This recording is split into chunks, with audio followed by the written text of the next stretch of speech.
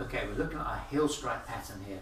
Now, depends whether it's left leg or right leg, which we decided on, but I'm going to show you with the left leg forward, so reverse if need be.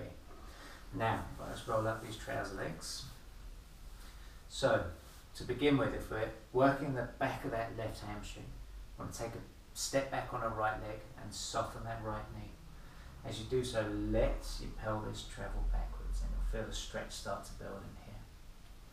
And then step forward. So we take a step back, let the hips travel backwards until you feel that little hinge. Now, the next bit to think about is this big toe. So as you step back, I want you to pull this big toe up.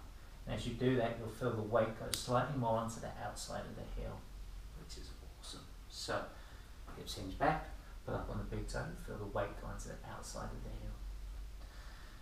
Now, you don't have to worry too much about keeping your back straight here. As you come through, you'll see it start to lightly flex through there. That's all good as long as it's not painful.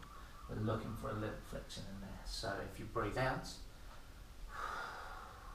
you'll feel that happen more. Or you can take your hands and rotate them in. And that will bring that flexion on a little bit more.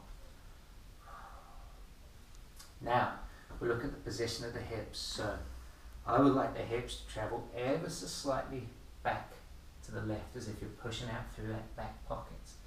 And so my hip starts to drop down on the right. Now, various ways to get that. One of them is to actually take your opposite hand over your head for a couple of reps. And if I do that, I can feel my hip move slightly out. Or I can take my right hand and move it out this way, which will do the same thing. Now, once we've got all those vectors put together, we're going to start taking that right hand, rotating it up and reaching it across the body. Now you should feel the outside of that hamstring take a bit more stretch. And from there, to really funk it up, you take left hand, rotate in,